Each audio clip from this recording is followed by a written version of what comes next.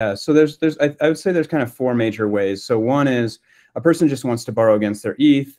And we've had this happen with clients where a client that we're custodying some ETH for says, hey, I want to go, will you send my ETH back to me? I want to go borrow against it on BlockFi and buy a house. And literally, one of the use cases, it was the first week I was at Wave, I was on a call where that was the exact conversation. And I was like, why would they send it to BlockFi? Let's look at DeFi options.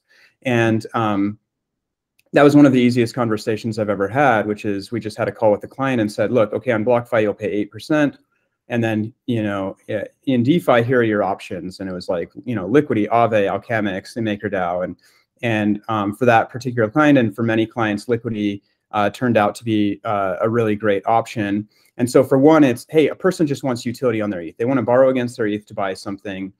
And they're going to be holding that loan for a long time. They'll pay it back over time. But it's like a crypto native low cost mortgage. So that's one use case.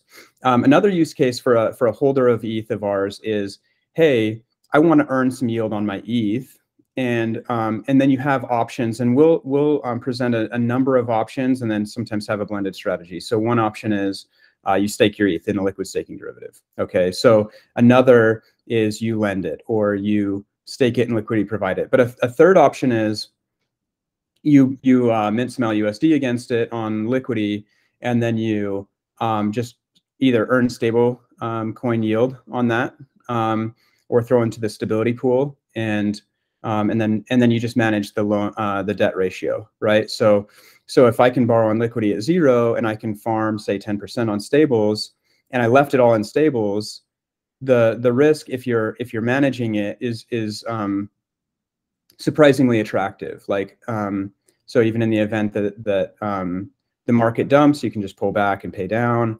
And so that can be an attractive yield generating strategy for some clients. And it depends on clients, risk profiles, and then also is someone wanting to earn ETH on ETH, or are they wanting to earn dollar yield? So these are some of the considerations.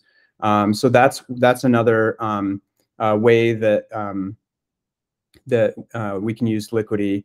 And then two other quick ones from the stablecoin side. If I have a client who has some stablecoins and they say, hey, I want to just dollar cost average into ETH, an easy way to do that is to convert to LUSD, throw in the stability pool. And then, okay, if there's a bunch of liquidations, you just DCA at a discount, great. And then if there's not, and you say, okay, I've been sitting here for a month, I was paid for my time because I'm getting some LQTY, but I wanted to be DCAing faster than that, then you can, market buy with, you can market buy as you need to. If you're employing that strategy 6 months ago, you got some nice liquidations, but over the last few months, there have been fewer. So you can just, you say, well, while you're sitting on the stable, you earn some yield. If there's liquidations, great. And then if not, you can pull a little bit out and swap for ETH.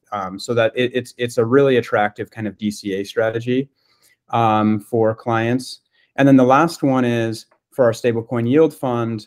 LUSD is this very, very, very high quality stable. And so earning yield on LUSD is attractive. And there's a few places that we have done that. One is Liquity providing LUSD on DEXs, and then another is farming yield in the stability pool, kind of B protocol style, where if you have any liquidation rewards, you just roll it back into LUSD. So those are kind of I would say the four ways that we've used Liquity.